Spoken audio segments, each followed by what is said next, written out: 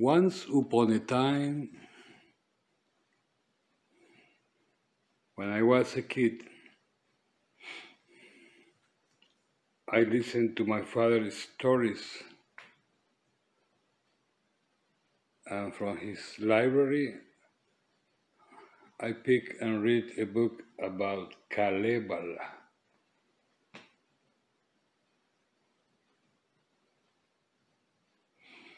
A Finland myth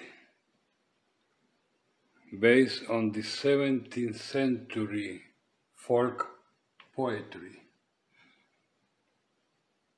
considered pagan during the Lutheran Reformation. So, when I was a kid, I went to the skies and the infinite and the imagination. My interpretation of Kalevala has been since that this way. So I'm going to read or interpret song number 1 of 50. And this number 1 I call, in the beginning was God, the air and the water, kingdom, magic were only. So, for Finland,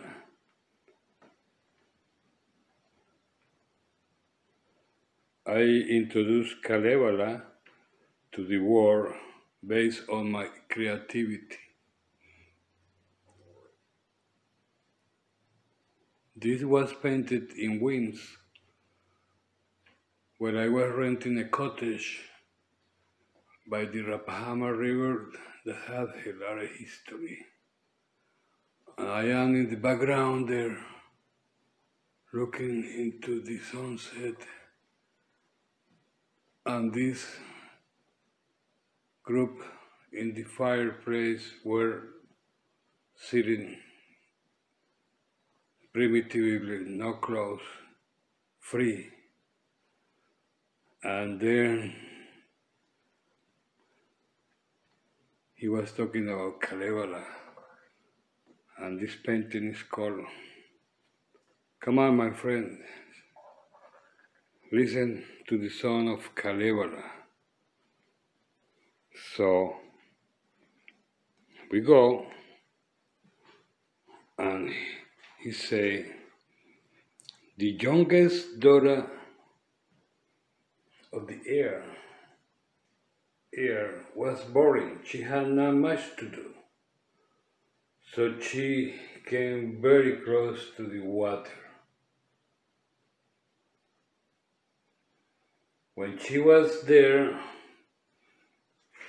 a wave came over and saw the Virgin, and the wave became a big storm.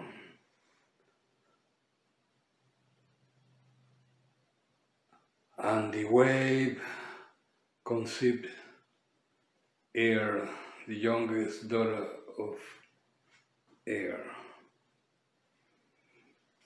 She had to stay forever in the water, her punishment. So she came and stayed under the waters,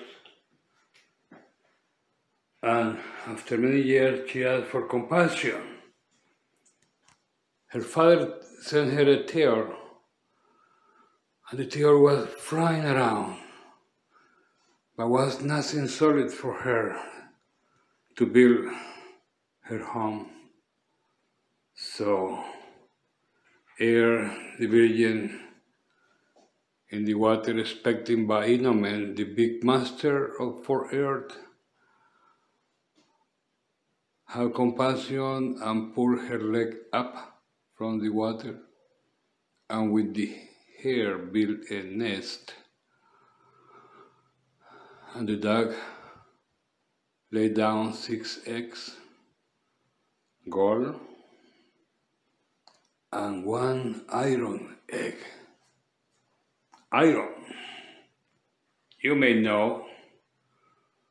Anyway, after 3 days of incubation was so much heat that she had to pull the leg down, and the nest and the egg fall down, and they broke in so many pieces.